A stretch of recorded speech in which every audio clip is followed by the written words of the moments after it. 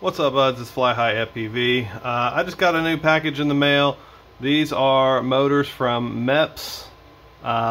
They sent me these completely free. They told me they would like me to do a review and unboxing and stuff like that, and they want me to sign a contract saying that they're going to get prior approval of any content I release.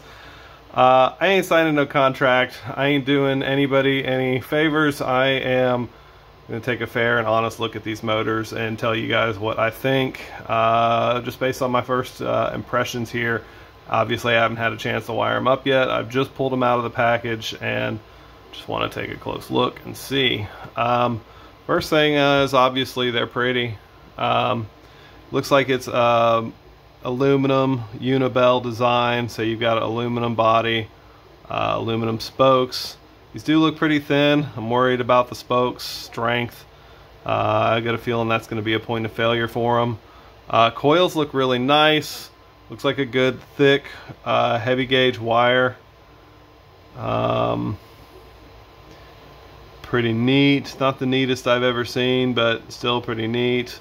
One thing I don't really dig is these motors. Instead of having a flat base on them, they've got these like posts. I'm not sure who's that for, what frame fits those, but I see no advantage of that. That seems like a disadvantage. I'm not sure why you would put those on there. You know, normally the bottom of the motor is going to be flat, so that it sits right on the carbon fiber. It almost looks like this screw, center hub screw, sits up too high, and so they raise these up in order to counter for it. Not positive. I do like that there's a big glob of epoxy on the wire here. That should actually just help reinforce the wire a little bit. I've been known to pull wires out, so that's definitely an advantage, I feel like. I like that. They did say these are titanium shafts. Something else I noticed, the hardware bag that came with it looks almost identical to the hardware bags that come with my T-motors.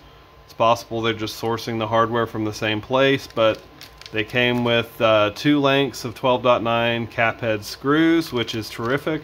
And the other thing I noticed was this. This is the same prop nut that T-motor uses. Here's the one for off of a T-motor. Mine's obviously been chewed up because that's what I do. But these are, in fact, the same prop nuts the T-motor uses. Also, this kit's got the same green ring, the same washer. It really does feel like the same hardware kits that I get from my T-motors.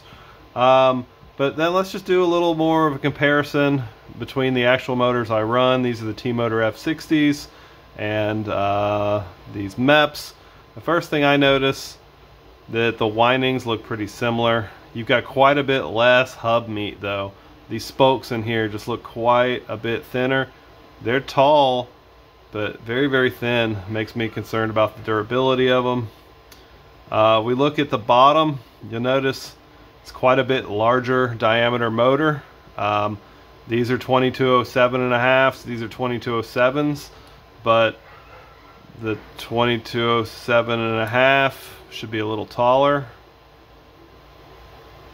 The stator's probably taller, but the diameter does not look the same. I think that they are just quite a bit wider diameter. You can also see the magnets here. Looks like they're both using curved magnets, but the T-motor magnets are quite a bit smaller. I'm assuming they're more dense. Air gap looks pretty tight. These do have a nice smooth feel. They're not very notchy. And you got this typical steel ring underneath the bottom of the bell to help keep the magnets from falling out. All in all, it looks pretty decent. We're gonna have to put it in the air and see. Let's just take a quick look at it on the scale.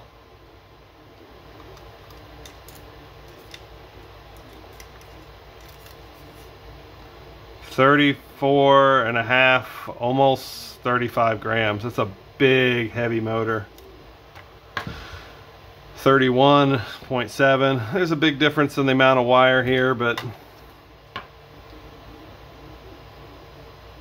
I don't know if I can accurately weigh this while holding the wire.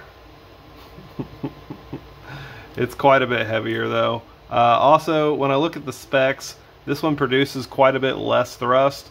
This one is around 1600 thrust on a 51466 from Gemfan, and this motor on the same prop is like 1780. It's quite a bit more thrust and a lighter weight. So unless this is a more durable motor or a much cheaper motor, I'm not sure the advantage here, because it looks bigger, it looks heavier, it looks weaker, but you know, maybe it'll feel better in flight. Usually I'm looking for a motor that produces more power and they're thus more efficient, but here they certainly are pretty. Do beware that they're giving these things away for free to people to make positive reviews and trying to push hard to make them positive. I obviously don't agree with that, and so you're just going to get my honest, off the cuff opinions. And now there's a dog wailing in the background.